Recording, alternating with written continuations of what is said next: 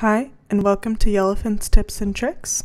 Today I will be showing you how to use advanced functions in a report. Let's start by dragging demographic under the athlete folder, as well as let's count how many athletes are in the demographic using this aggregation. And then to use advanced functions in a report, click on the field you'd like to apply the advanced function to. In this case, we're going to use the count athlete ID, and click on advanced function.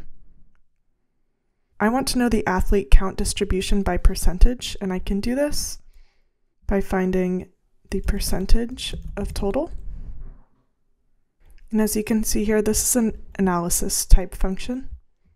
You can click save, and now we have the percent of the total athletes in each demographic. So let's add a column total, and as you can see, all the percentages add up to 100.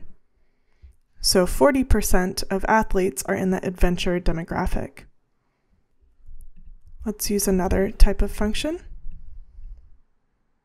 So another example, we're going to use demographic and average age at camp. The second advanced function type I'll show you is the statistical function. So we're again drop down to the average age at camp column, advanced function, and instead of analysis, we're going to choose statistical. And we're going to pick the median. We want to group this by dimension, so let's toggle yes. And the dimensional column we'll choose is demographic. Now we can save. And here we have the median age at camp.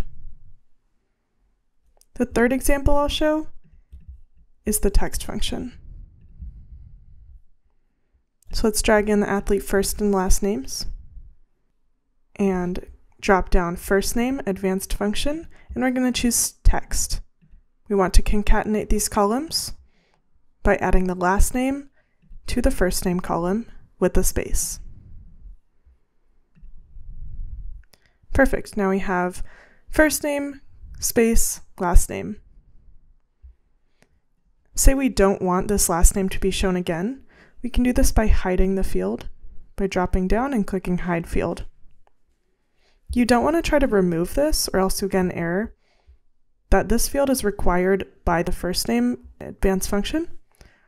So we don't want to do that, and instead we just want to hide the field.